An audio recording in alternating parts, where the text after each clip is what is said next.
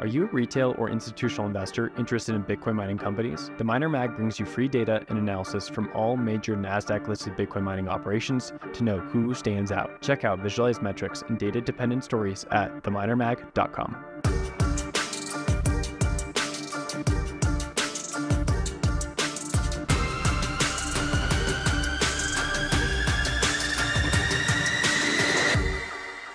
Welcome back to the Mining Pod. Matt is off this week. He's not feeling too good. Matt, if you're listening later, I hope you're doing better. We'll catch up with you. He was in Oslo at the Freedom Forum. He's also at Bitcoin Prague, so he had a full week, our world correspondent. But instead, we have Charlie. Charlie, welcome back to the show. Yeah, I'm here. I'm like the best value Matt, or the great value Matt, where I'm here, it works, but nothing can quite compare. You are the Oklahoma to his Texas. It's true. Yeah. Now, we got a lot of mining stories this week, and we are appreciative of your time. I don't know if we have any ordinal stories, unless you sneak one in there for us. I managed to railroad most conversations into ordinals related stuff, but ordinals and mining, they go together like peanut butter and jelly. They do. They do. Okay. For those listening, we got a lot of mining content this week, which is great. Lots of different news. We're going to go through the new hash rate map, I guess you could call it, from Kareem Helmy and Coinmetrics, which came out earlier in the week. That made some big waves. So we're going to go to Blockstream, talking about the Q3 2024 debut of their anticipated mining rig. Go over to Iris Energy, talking about the implications of them defaulting through their SPVs on debt with NYDIG. Then we'll take a quick little segue down to Argentina, talk about what Crusoe Energy is doing with a new video about one of their flare gas sites. To start, honestly, we have to do the Blackrock news. It's not mining, but it is Blackrock. So give us your summary of that, and we'll jump into hot takes on it. Yeah, so Blackrock filed for an ETF, I believe. Again, I'm still kind of catching up with the story, but is it actually a trust now? But anyway, it's an ETF. But I mean, this is ironic because Larry Fink, Blackrock CEO, 6 years ago said, quote, Bitcoin is an index of money laundering. And that was at Bitcoin at 6K. What's interesting to me is that this is an ETF at the bottom of a market. Like typically we see these things at the top, everybody rushes in to file, and the SEC goes and says no to all of them. But I have a hard time imagining the SEC saying no to Blackrock. So there's a lot of hot takes around this, and I imagine there's a lot more that I don't know than I do know about this currently. It's fair. Okay, I'm going to pull up a tweet from, this guy's name is hard to say correctly, Eric Balkunas. That's my best approach at it. Yeah. Yep. He is the lead ETF reporter and editor at Bloomberg, and he's talking about this filing. So CoinDesk first got the scoop. A lot of people didn't believe it. A lot of people saying that it's probably not great to put that out there because there wasn't a lot of sourcing. Looks like the sources was true, proved to be true within a few hours. The filing went live on the SEC website after markets closed, pretty typical for that to occur. And then, of course, the ETF versus Trust Boys came out on Twitter, and we had like a lot of financial back and forth, a lot of reply guys. At the end of the day, the structure of it, apparently, since it's a commodity for this trust, trades similar to an ETF, so most people say it's an ETF. And we have this guy from Bloomberg saying as much. Now, to like the bigger question, what does this do for everyone? Now, it's sort of split, right? We have the Bitcoin maximalist take where it's like, this is terrible for Bitcoin. The institutional money is here, and we don't want it all of a sudden. We don't want people buying our Bitcoin. BlackRock is basically the US government, and they're going to buy up all our coins. They're going to be able to fork the network. They're going to like neuter the whole Bitcoin project. That's one take. The other take, which I think is a little bit more enlightened, if I may pat myself on the back, is you have someone buying your coins now in a structured way if this does pass. And even if it doesn't pass, it does show you that BlackRock is serious about entering to this market. There's other markets like this. Notably, Franklin Templeton has some sort of tokenized version of something similar for this. So these things do exist. And this is like a shot at like your Liz Warrens of the world and others and your Gary Gensler's of the world who are against Bitcoin and have not been allowing TradFi and crypto to interact. That's always been the knock on crypto, right? It's like crypto is its own ecosystem. Well, crypto people would love for institutional money to come in, and here you go. We have BlackRock saying as much. Any follow-up thoughts on that? Yeah, it's hard to have your cake and eat it too. Like, do you want Bitcoin to be this black hole that sucks everything, or do you not? Do you want Larry Fink to come around and like Bitcoin, or do you not? I generally take a stance that anybody buying Bitcoin is generally better for the network than them not buying Bitcoin. This is just going to introduce new mechanics, new dynamics. Bitcoin currently behaves, I believe, as more of a risk-off asset. Does this begin to have it evolve more to an institutional product or commodity? We will see. We will see, indeed. I thought it was great. Bitcoin kind of moved on the news. I think it rallied a little bit going to the weekend. It's hard to know. It's up a little bit since we started this podcast, so we better keep recording just to keep it going up. Okay, we have a special guest joining us right now. Turn up Tatum. It's Tatum turn up, but that's fine. We didn't go the other way. But what's up? Did you brand your own name? Because it's kind of on other people to give you a nickname. I can't even remember how it actually happened. We won't go there right now. Don't worry. And he's wearing the Damus hat, which I believe is in jeopardy right now. Apple Store, Damus. Is it gonna be? What do you think? What's your hot take, Tatum?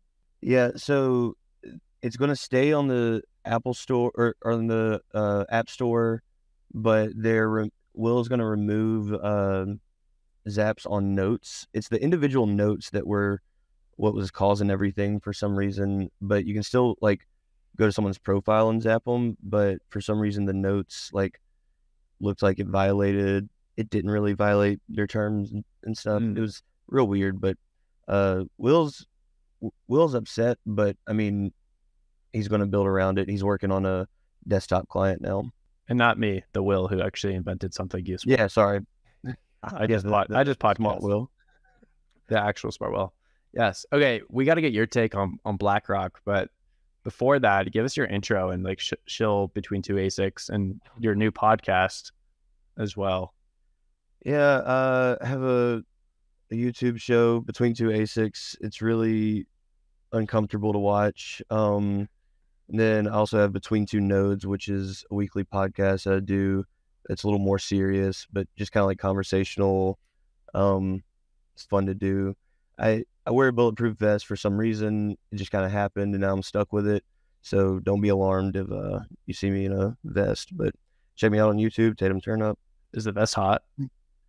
Oh my God, dude. It's so hot, man. Like, Miami sucked. Like, every time I took it off, it was just like... It's like when you commit to a bit, just like a media tip here for you, free. This is a free one for you. When you commit to a bit, it's got to be, you got to be able to produce it into the future forever. And now you're stuck with a bulletproof vest on. Deadmau5 doesn't DJ with the big house mouse head all the time anymore. You could like you can put it on kind of like to come out on stage and then take it off for your day-to-day activities. I like that. I'm going to try to start like easing that into my production now. Yeah. Keep the tie. Okay, what's happening with Blackrock? We were just talking about it. I thought it was bullish or bearish, Tatum. I'm almost kind of split. Just because like it's weird. It's at a weird time. But I mean, if you look at it, like Blackrock is going to be the whale of all whales, essentially.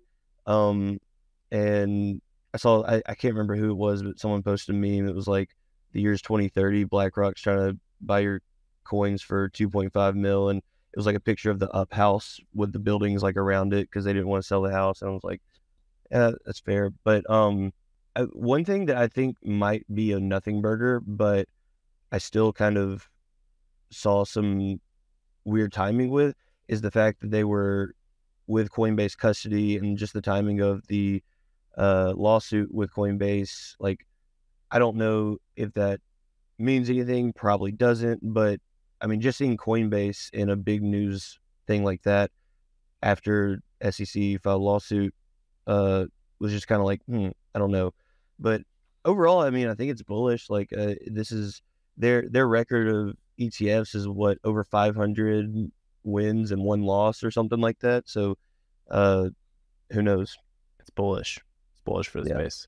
We don't do a lot of price talk on this show because we're responsible miners here. Just think about hash price. So No, I think it's bullish. For Coinbase, it's another win on the custodial front. They're probably working on this for quite some time, and they do have other institutions they work with on this front, whether that just be like custodying coins, transferring coins, like white glove services. So that wasn't super surprising to me. And the SEC thing is just poor timing.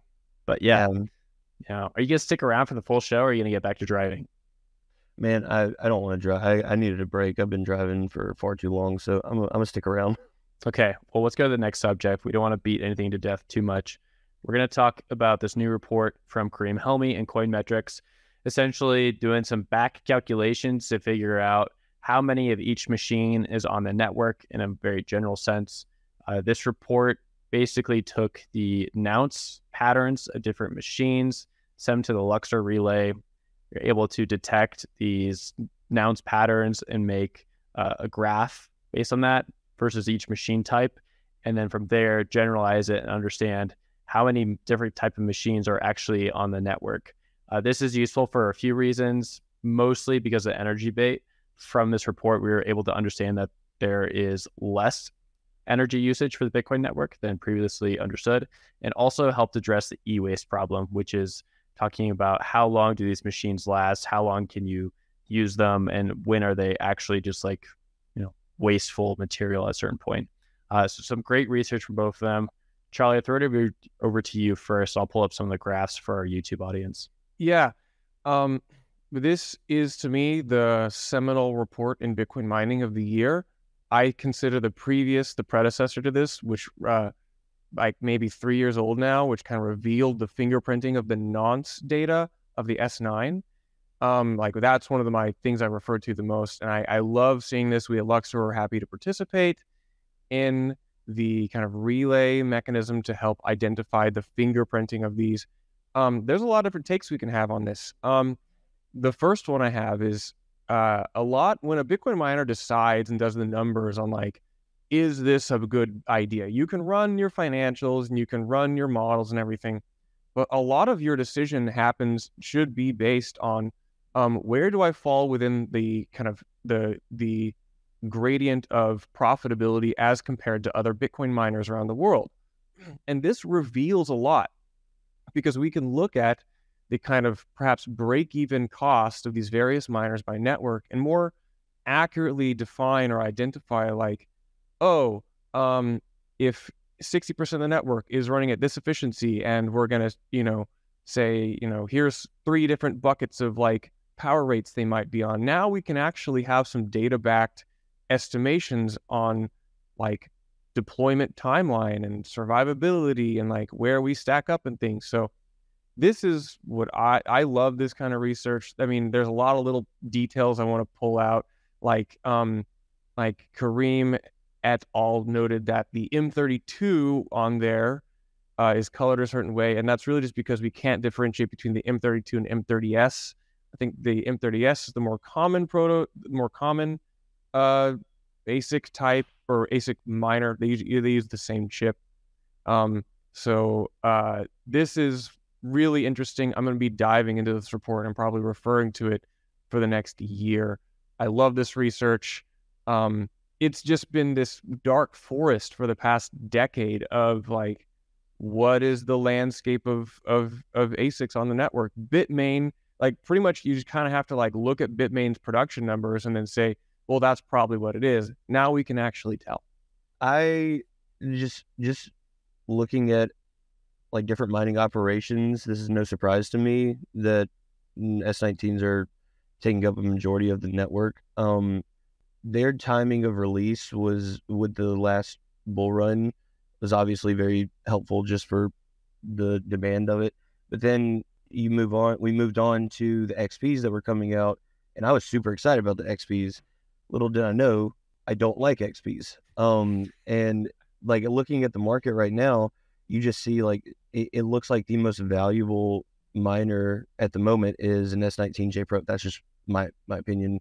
And there's also data that suggests, whatever your metrics are that you want to look at is very subjective to what you think is the most valuable. But it does show like where the demand was, where, they pivoted and where Bitmain specifically pivoted and where they might want to pivot going forward. Because honestly, if we're looking at Bitmain specifically, I don't think they're going to do much with their hydro-cooled miners. Just my thoughts.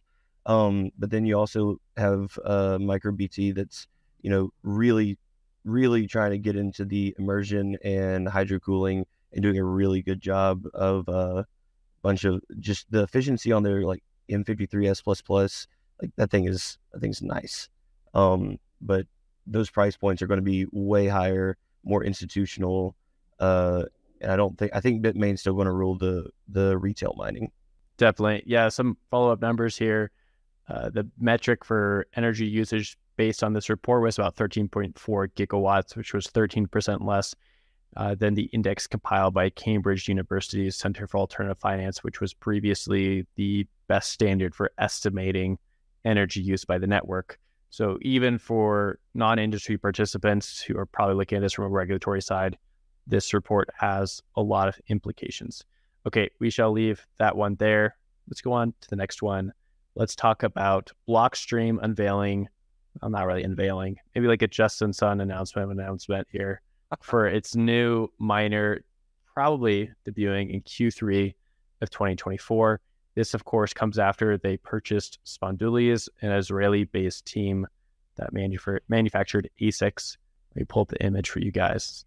What do you guys think about this bad boy? I love the image. We finally have a new form factor introduced into the ASIC market.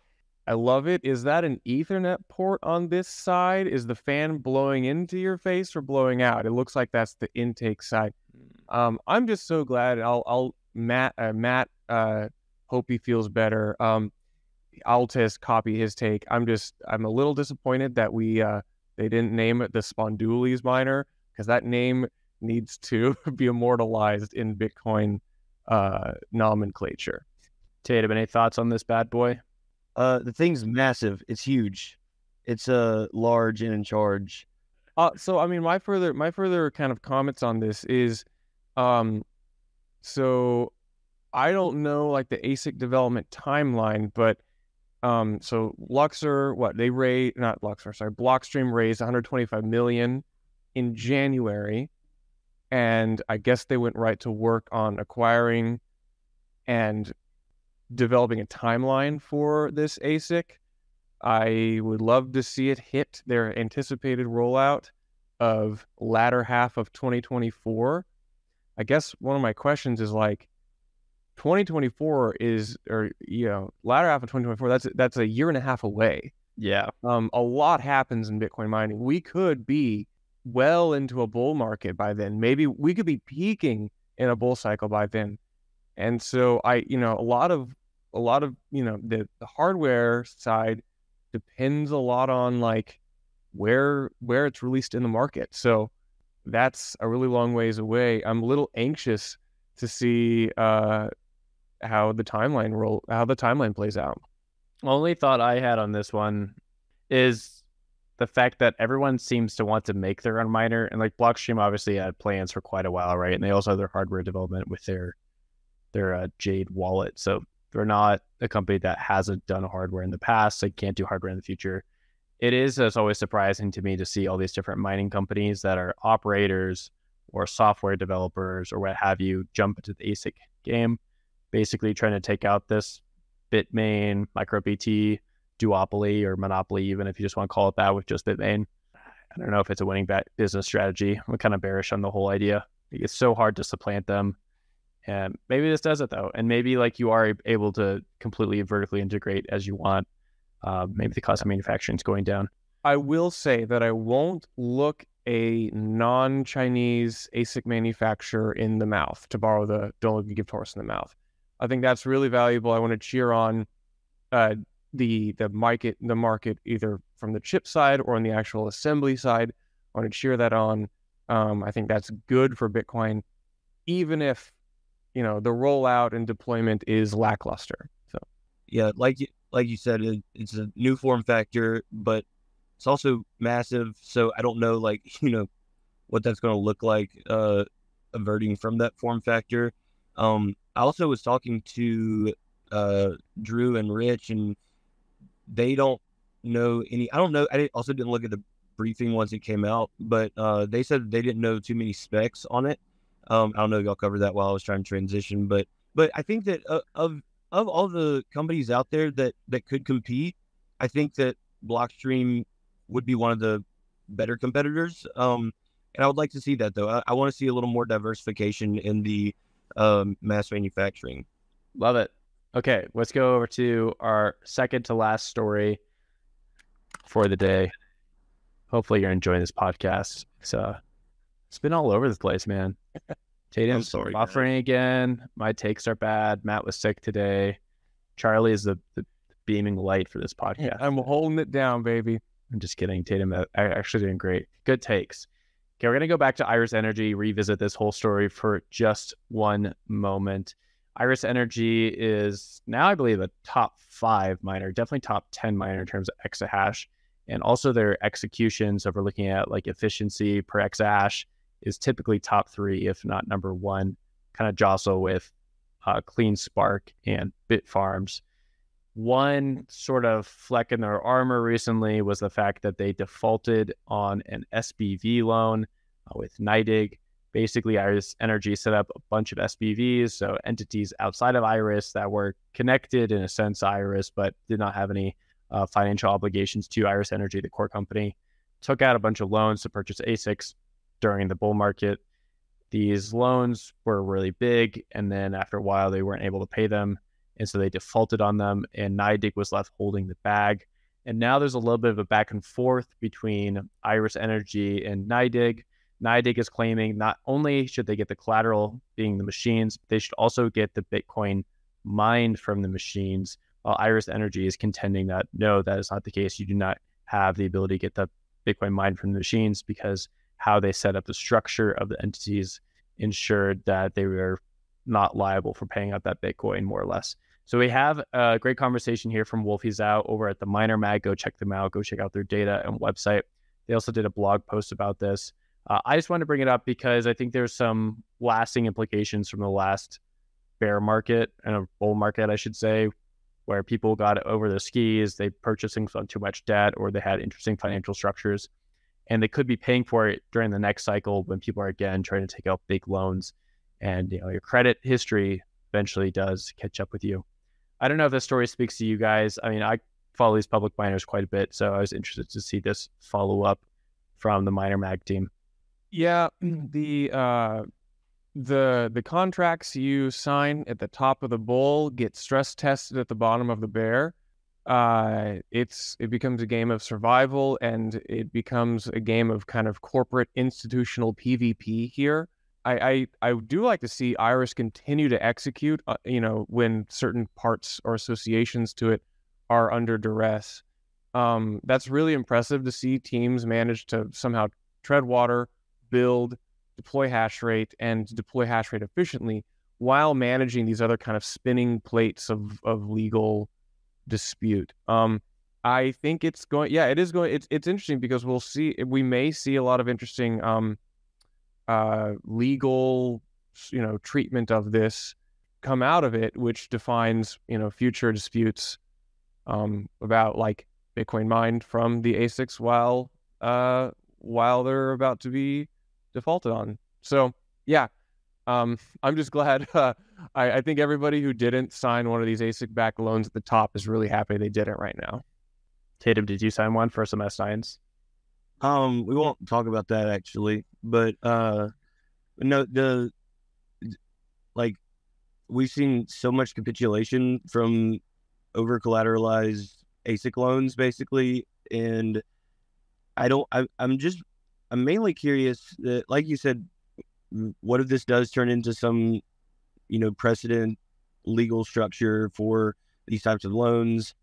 We're setting a lot of precedents and learning a lot of lessons, but what are those lessons going to teach us? And are we going to have to learn some other lessons, in the next couple of years? Who knows? But it's been interesting to watch. It's been scary to watch, but yeah, I mean, it's just a learning and waiting game at this point, I think. I'm just surprised how many people didn't go out of business. That, if you'd asked me 9 months ago, like Core Scientific's filing for bankruptcy, I forget, the list is long, and I'm kind of surprised we haven't seen more mass capitulation, because as far as I'm aware, the majority of the hash rate of these stressed miners is technically still plugged in wherever it is. Yeah, so like Core, Argo, a few other public firms. Those are the ones we know of. Core did, Argo almost did. And then for every public miner, you could probably list 3 or 4 private that went through something. So good points all around. And you have USBTC going on a buying spree all across, North America. It's kind of impressive to see. I think we'll be able to reflect in a year from now who the real winners are from this down cycle. Definitely. Okay, let's finish with this video from Crusoe Energy. Charlie, you've watched this video. Where should we jump into it? It's a long video. It's really just the start. It's Coley Cavendish, co-founder of Crusoe Energy. They're one of the kind of darlings of fundraising for Bitcoin mining as it reduces flaring in the oil field. They're the largest one by they're the largest one of their type by units of methane mitigated. You can play like 10 seconds of it. It's Coley trying to speak Spanish, and he does pretty well. Y me llamo Coley Cavendish, soy el presidente de Crusoe Energy Systems, el principal proveedor de soluciones de flaring, el gas que compañías de petróleo. Yeah, so you get some great overhead shots of their sites. We don't get many like actual, shots of what their operations look like. And so this is in Argentina. So it's a partnership, I believe, with One Block Holdings. And they're doing a large project. I believe it can get up to, was it 200 megawatts is maybe the eventual scale. We'll see. I mean, this is big. As a guy who puts Bitcoin mines on gas wells, just a fraction of this size. This is big. This requires large producer coordination, a ton of generation. In the world of oilfield service, generation's been at capacity for the past year, and it's certainly even more at capacity now. So, shout out to Crusoe for executing this project. I'm excited to see more videos. Now, this story is interesting, and again, we love this flare gas story. I think it's interesting, and I think it does connect with people who coming into Bitcoin mining. This is typically a story they gravitate towards. Crusoe Energy is based out here in Denver, and then also San Francisco. Gotten to know a few of the team over the last 6 months. They're really great people. So this is interesting to see that. At the same time, we do have to mention the lawsuit against them and Upstream that Upstream filed a little bit ago. No word as of now, but I think everyone can continue operating while that goes through the court system, and they're going to continue to deploy Bitcoin miners onto flared gas. So we'll see what happens with both those stories. Yeah, we'll see. It's painful to see the suing of IP in the mining industry, especially in my corner of the world, which is oil and gas and Bitcoin mining. But hey, the oil field is no stranger to lawsuits. In fact, we have some of the longest tenured precedent law in any industry here in the North American oil field. So it's only in tradition that continues. You're not making money if you're not suing somebody. That's how it goes. Gosh. Well, we will call it a wrap. Charlie and Tatum, wherever you are, thank you for joining the show today. Thank you for listening. If you enjoyed the show, give us a like or a subscribe. We're also dropping below in the comment section on YouTube a link to a survey you can fill out. So if you enjoy the show, you listen to it consistently, we'd really appreciate if you give us some feedback there. Okay, from us at Mining Pod, thanks for listening. Talk to you guys later.